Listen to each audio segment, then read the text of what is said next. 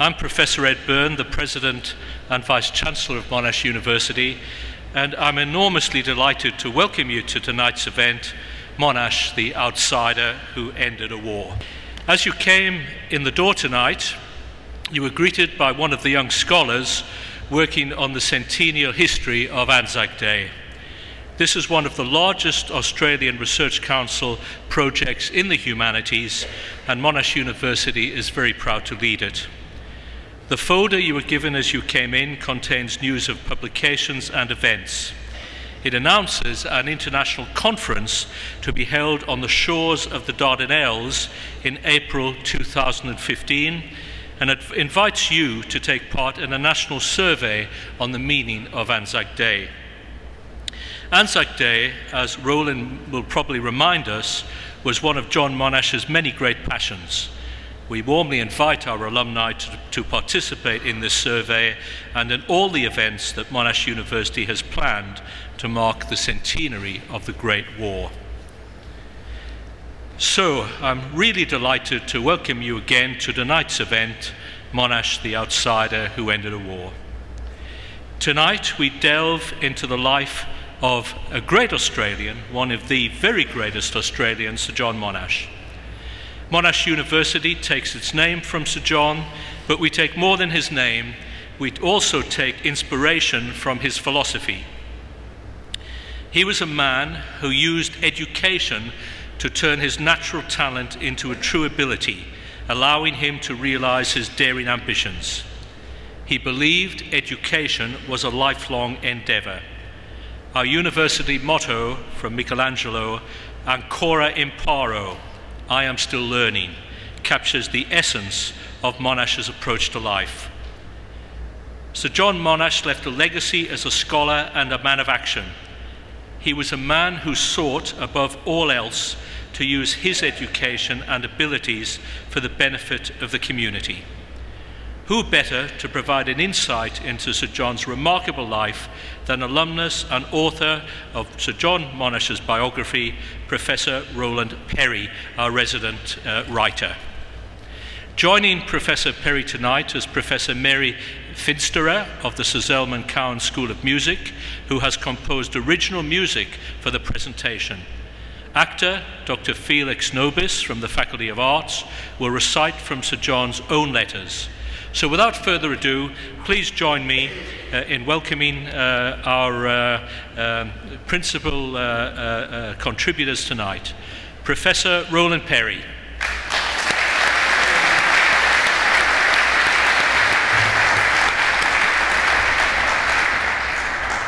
Professor Mary Finsterer.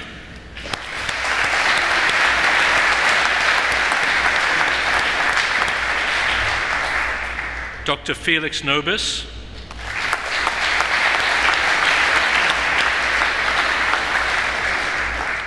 Pianist Dr Kenji Fujimura.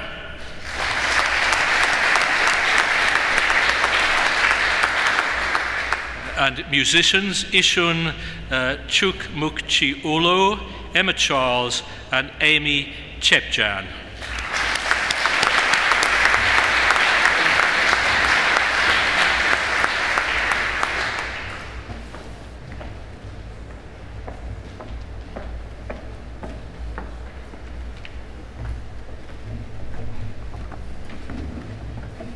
Thank you, Vice-Chancellor Byrne, and welcome everyone. Sir John Monash was a product of the gold rush to Victoria. He was born to German Jewish immigrant parents in 1865 in Melbourne. He was a brilliant student, becoming Dux of Scotch College in 1881, and he was a prodigy at the piano. Young Monash performed in Melbourne's concert halls and could have been a professional. Every day he played his favourite composers, Mendelssohn, Weber, Beethoven and Chopin. Monash's most requested pieces were Chopin's Polonaise and Poet and Peasant. His mother Bertha was his greatest supporter and #1 fan. Monash never played with more passion for her than when she was dying in 1885.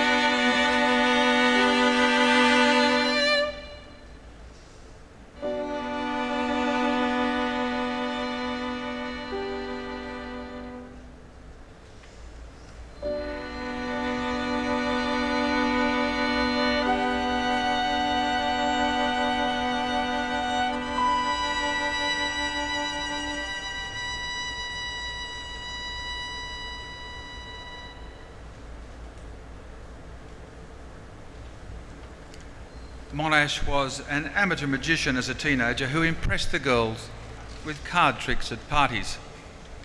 When it came to war, he turned into a master illusionist. One of many examples was his creation of dummy tanks to fool the enemy. When a fog lifted in the early morning of a major battle, opposition forces believed they were facing an onslaught of many more tanks than were actually there. He had a few fetishes or compulsions.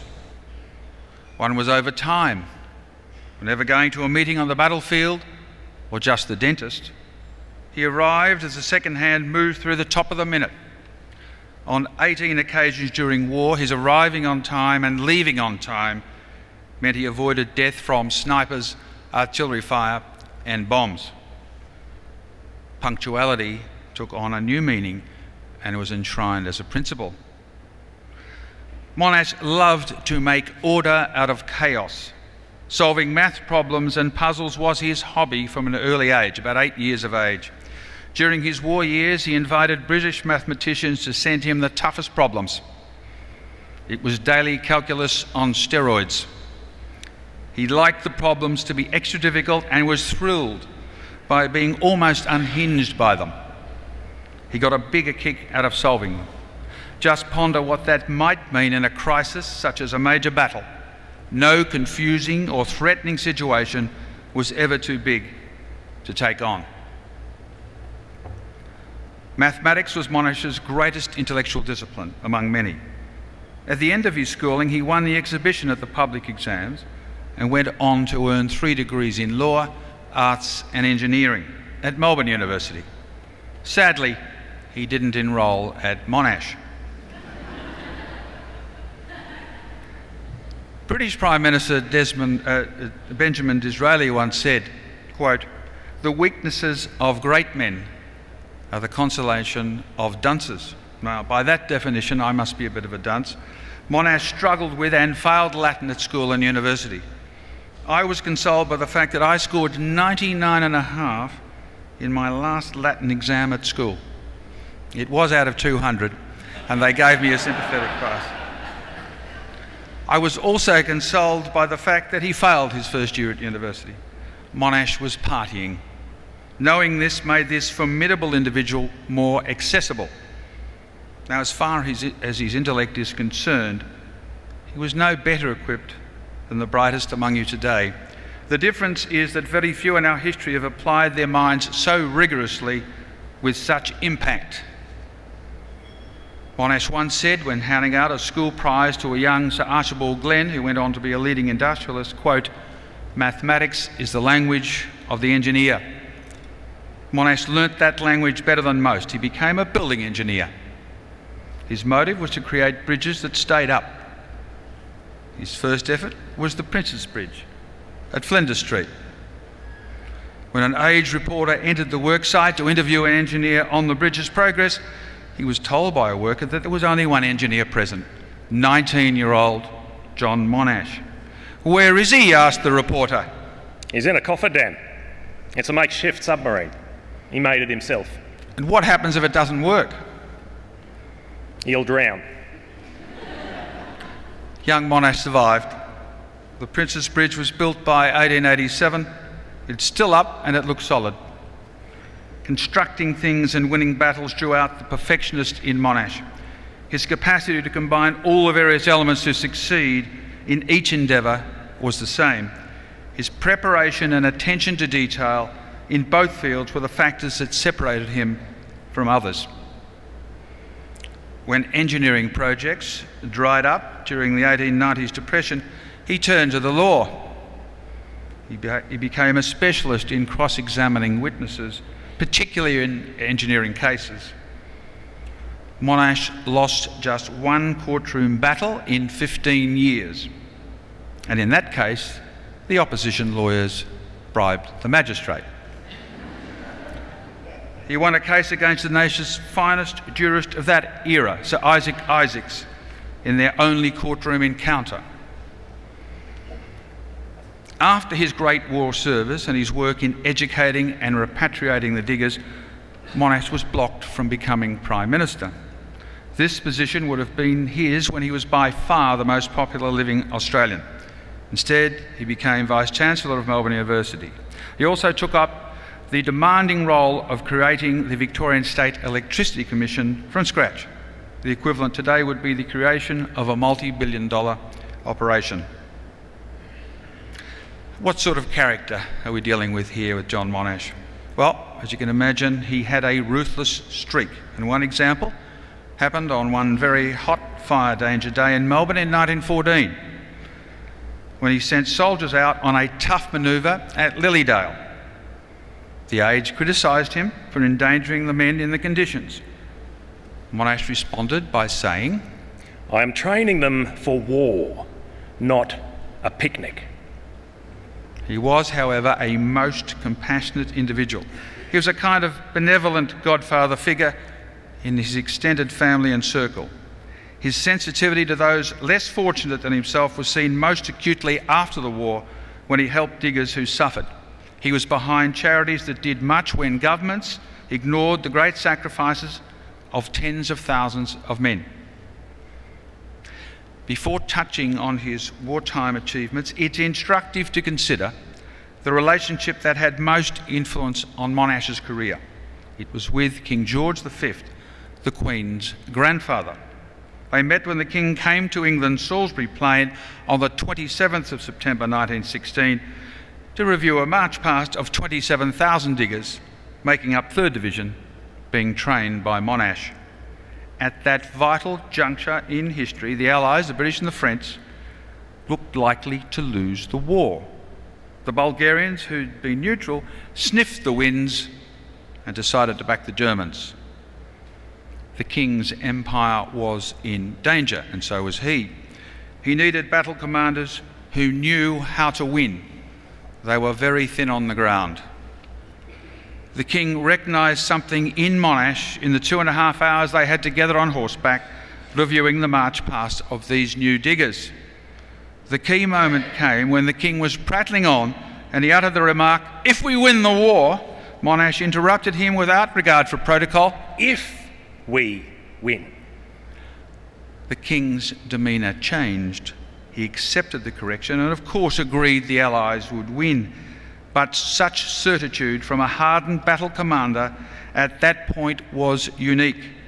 Now, Monash's comment was not that of a chest-beating gung-ho general. His engineer's mind was formulating a way to build a metaphorical bridge to victory. From that moment, destiny beckoned the outsider from far-off Melbourne. George V alerted the commander of all Allied forces, Field Marshal Haig. Until then, Haig had confused Monash, the engineer from Melbourne, Victoria, with Canada's General Curry, the real estate agent, a dodgy one at that, from Melbourne, Ontario. Not anymore. When Monash showed outstanding skill as a commander on the Western Front, his status rose again. But it was not always a smooth path for him. At the Battle of Passchendaele in Flanders in October 1917, he was forced to send Anzacs into a fight that would mean slaughter for his men. A devastated Monash wrote to his wife, "I hate the business of war. The horror of it, the waste, the destruction, the inefficiency. My only consolation is the sense of doing my duty to my country, which has placed a grave responsibility on me. I owe something to the men whose lives and honour are in my hand to do as I will. But once my duty is done and honourably discharged, I shall, with a sigh of relief, turn my back once and for all on the possibility of ever again having to go through such an awful time."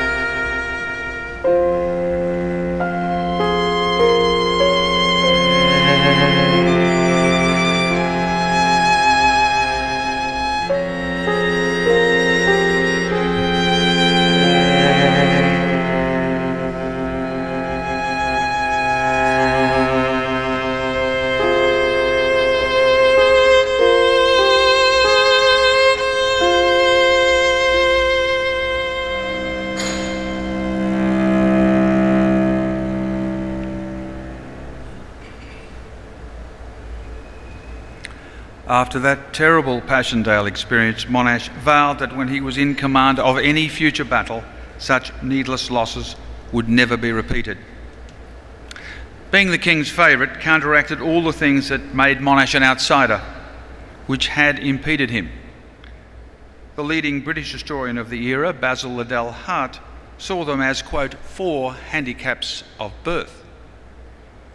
They included being Jewish and having German-born parents, not a great help when you're at war with Germany. He'd been also a part-time soldier. They were looked down upon by the regular British Army officers. He was from a dominion, a recent colony, Australia.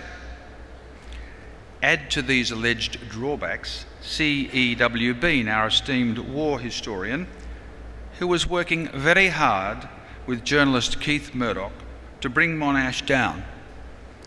Throw in the Prime Minister Billy Hughes, who was looking for a reason to sack Monash, and you have an inkling of the pressure he was under. All this while he was prosecuting battles on the front. By 1918, the opposing forces on the Western Front had belted each other for 4 years, losing about 10 million men with twice that number wounded. Soldiers were treated as cannon fodder by the high commands of both sides. Through all the madness and slaughter, the Allies had not won a single major battle. That is a real breakthrough victory in the entire conflict on the Western Front. The Germans, under the command of General Erich Ludendorff, made the first major breakthrough on the 21st of March 1918, when 50 divisions, that's about 1.5 million men, attacked on an 80-kilometre front. They penetrated through the line about 70 kilometres. In so doing, the Germans destroyed the British Fifth Army and badly dislocated the Third Army. 2 British armies were down, and there were just 5 in the field. Monash and his 3rd Division and Ewan Sinclair McLagan's Australian 4th Division stopped the German advance. Monash's record as a battle commander was confirmed.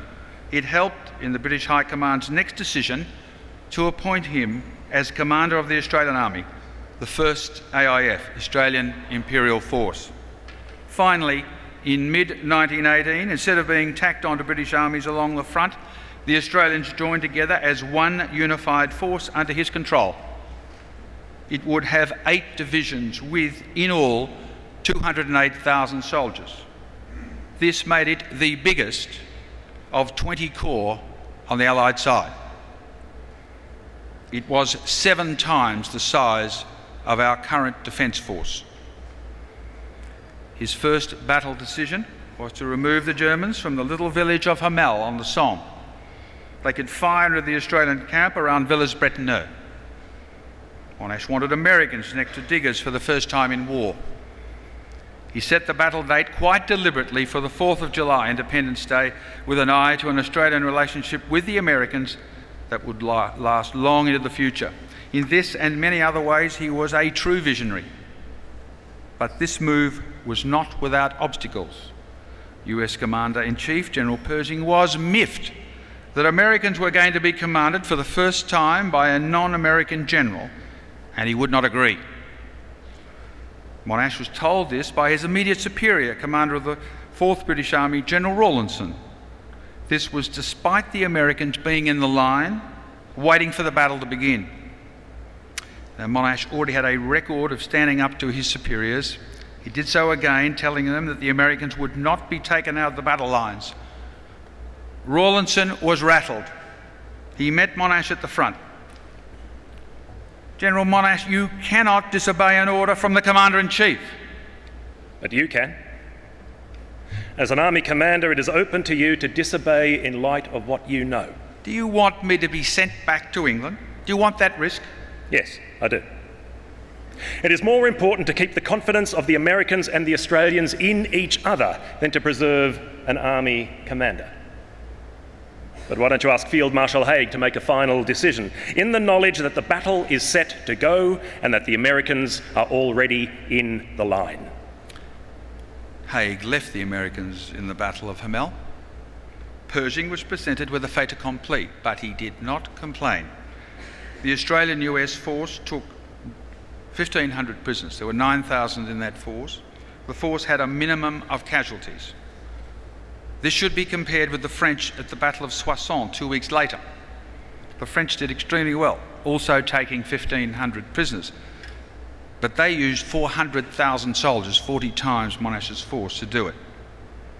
At Hamel, tanks were used at night for the first time ever. Now, Monash's performance was a novelty, winning while protecting your men and not using them as cannon fodder. He failed on only one count in his eyes. Monash planned the battle to take 90 minutes. It took 93. He was no shrinking violet. He knew this was his moment for glory, for Australia first, as he always put it, and the British Empire second. And he moved to seize it. Over a 3-week period in July 1918, he put his master plan for a major breakthrough to the British High Command. His plan for the Battle of Amiens, 120 kilometres north of Paris, was adopted with just 2 issues that Monash had to fight for. One concerned Chipperley Spur, a ridge in front of Monash's left flank that ran for several kilometres. Germans, heavily armed with artillery, machine guns and snipers, held the high ground. They could fire into the Australian army as it surged towards its objective, which was 2 German armies. Monash was concerned that the inexperienced new British conscript army on his left flank could not dislodge the Germans from the spur. The High Command insisted that it could. Monash most reluctantly had to let that one go for the moment. The other problem was the French army on his right flank.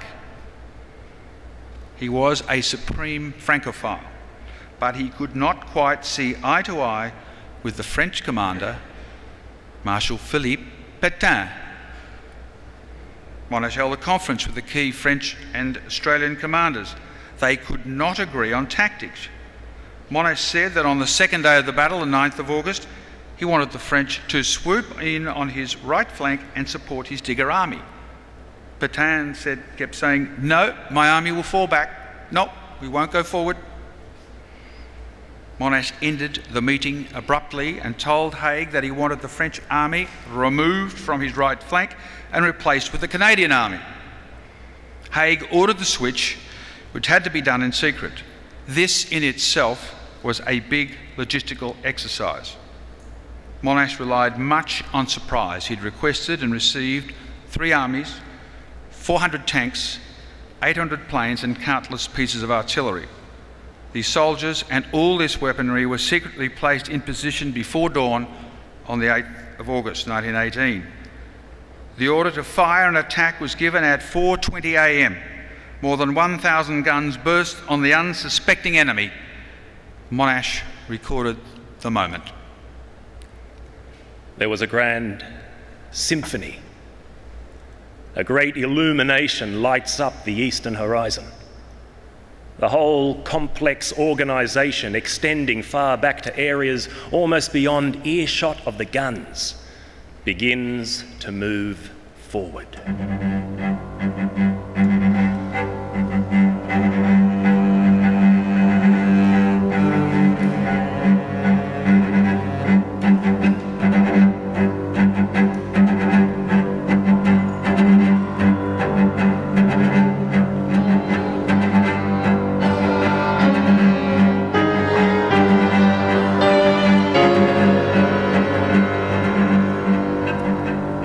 In the field, gunner J.R. Armitage recalled, "All hell broke loose, and we heard nothing more. The world was enveloped in sound and flame, and our ears just couldn't cope. The ground shook.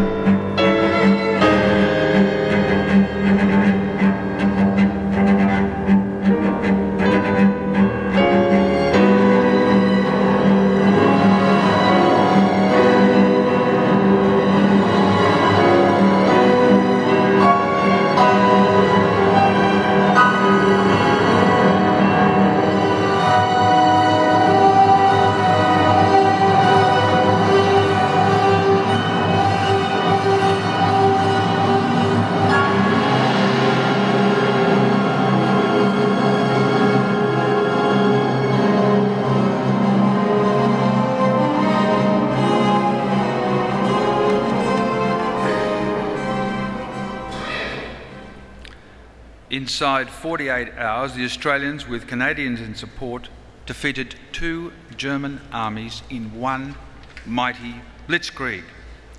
General Ludendorff was forced to draw on other armies along the front in an attempt to hold the line, but the breach was too big. On the morning of the 9th of August, Monash was still irritated by the dangerous force of Germans on Chipperley Spur. He rang General Godley, who was in charge of the British conscripts. As predicted by Monash, they had failed to take the spur. Now, his unprecedented success on the 8th of August had given him a sudden, huge measure of authority and power. He argued with Godley and told him that he wanted a combined Australian and American force to take the spur. Godley backed down. Monash told him that the spur would be, quote, under Australian jurisdiction by 4 p.m. on the 9th of August. And it was. General Ludendorff got the shock of his life, literally. He believed in early August that he could smash through the Allies at Amiens, an industrial town, and then move on quickly to take Paris. Instead, he had to face a massive, unexpected defeat. Ludendorff recorded his thoughts. The 8th of August, 1918, was the blackest day of the war for the German army. We could not now win the war, we could only defend. It was my melancholy duty to inform the Kaiser. On the 11th of August, some of the biggest names of the 20th century, Haig, Churchill, France's Premier Georges Clemenceau, and its Commander-in-Chief, Marshal Ferdinand Foch, converged on the village of Villers-Bretonneux to congratulate Monash. The next day, the 12th of August, King George V was quick to confirm his astuteness in the decision to support Monash. He rushed up from Paris to knight him on the battlefield. It was the first time this had been done for more than 500 years at the Battle of Agincourt in 1415. He was a king with a German background, knighting someone with a German background for defeating a German army. For the numerologists among you, George V, Ludendorff and Monash were all born within a few weeks of each other in 1865. Now, this was all very sweet for Monash, but he was also mightily distracted. He wanted to push directly east and finish the war right then. He felt it was the moment to force a complete capitulation. Instead, the High Command ordered him to mark time and push southeast. It was a significant blunder. Had Monash had his way, the entire conflict would have been over in mid-August, not the 11th of November 1918. The key German commanders said, with cynical disdain, that they were so far down for the count after Amiens that a direct push east would have terminated the war at that point. Forcing a German surrender quickly would have saved the lives of about 1 million soldiers on both sides. Instead, the enemy was let off the hook, but it knew it was beaten. So on the 14th of August, German diplomats began to negotiate a peace settlement. The war went on. Monash was held back. The frustration built. He was determined not to stop at the Battle of Amiens. He drew on his legal background and thinking to get the approval for his next move. General Rawlinson agreed with Monash that despite being sidelined, he should, quote, stay in touch with the enemy. Monash made a very broad interpretation of what that meant. In effect, he became a rogue warlord directing his digger fighting machine to pursue the German army and push them off the Somme before the winter of 1819 set in. The Australians began by dislodging the Germans from 2 positions the British High Command had deemed impossible to do, at Mont-Saint-Quentin and the fort town of Peronne. The retreating Germans destroyed the railway station at Peronne before leaving. Rawlinson arrived to congratulate Monash, who could not be found, until someone said, "Oh, he's at the railway station." Rawlinson eventually discovered him, ankle-deep in mud, directing his engineers to reconstruct the station. Monash did not wish to waste a minute in the pursuit of the enemy. Winter was not far away. He ran into a problem when Prime Minister Billy Hughes decided to withdraw Australian Gallipoli veterans from the AIF and send them home. Monash spoke to Haig, who wanted to know Hughes's motives. He will call an election next year. He wants votes. This will deplete my force. Don't worry, John. I'll give you another army. Douglas, I only wish to command the diggers. Then how do we resolve it? You can give me Americans. Americans, they know nothing about trench warfare. I'll train them. All right, how many do you want? 50,000. Done. Monash and his diggers were a key part of the British force that finally smashed through the last huge German defence fortification, the Hindenburg Line. On the 4th of October, Monash ordered all the diggers out of the war. The job of the Australian Volunteer Force was done, and what a job it was. The 1st AIF under Monash took on 39 German divisions, including the crack Prussian Guard, from July to October, and defeated every one of them. There were 1 million German soldiers in those 39 divisions, the equivalent of the entire German army that had been on the Russian front. In a hideous, glorious 100 days, the diggers liberated 116 French towns and villages. You can go to plenty of them today, where the diggers' efforts are still appreciated, 95 years on.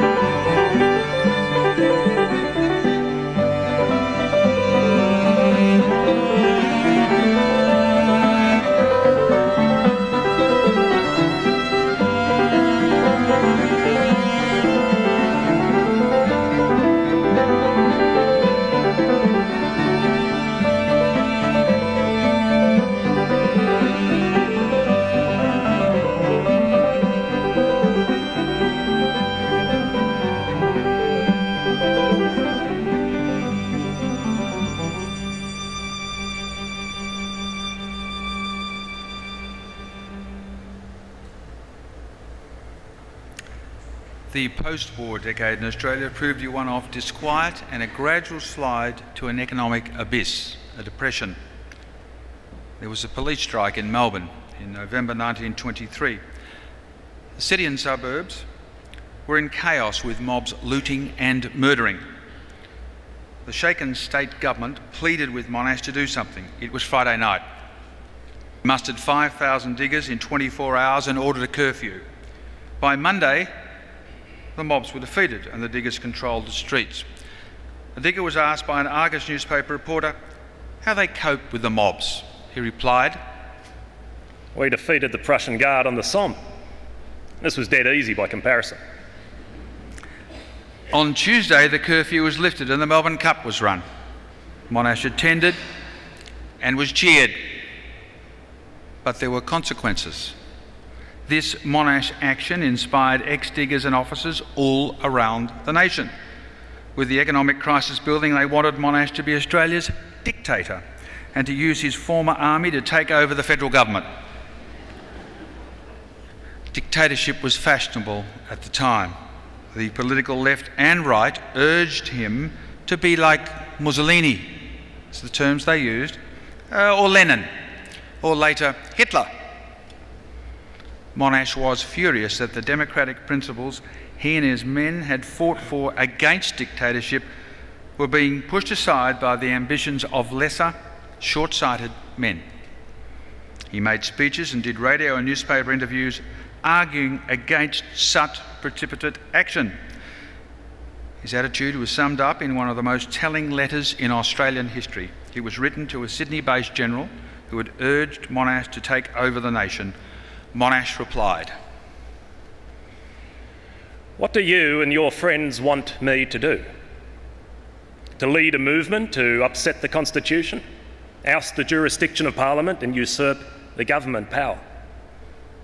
If so, I have no intention to embark on high treason, which any such action would amount to. What would you say if a similar proposal were made by the communists and socialists to seize political power for the benefit of the proletariat and the extinction of the bourgeoisie, as they have done in Russia?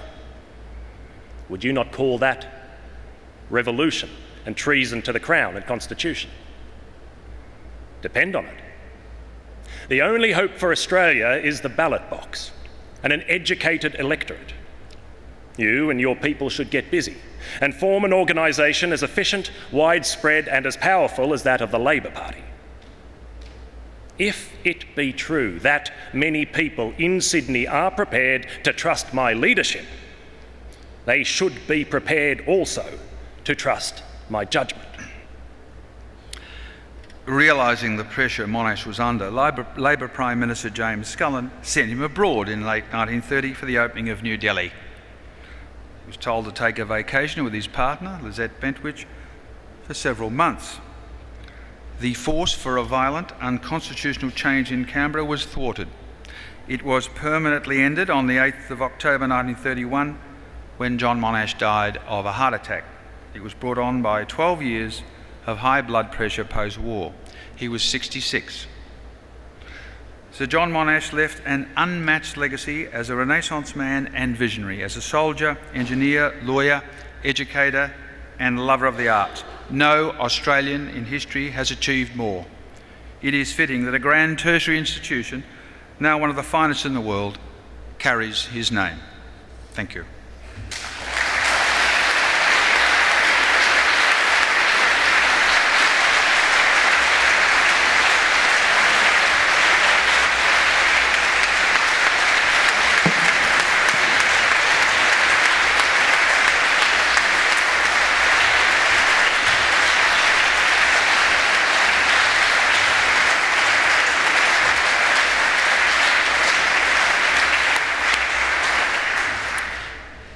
Thank you, Roland Perry, for your generosity in sharing your time, expertise, and great knowledge with us about the man who is probably the greatest Australian who ever lived.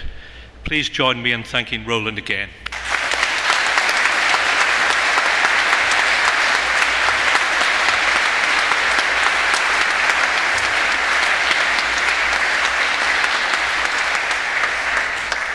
I'm sure you all agree that tonight has been an absolute tour de force, and the evening wouldn't have been complete without the immense talents of composer Professor Mary Finsterer. Musicians,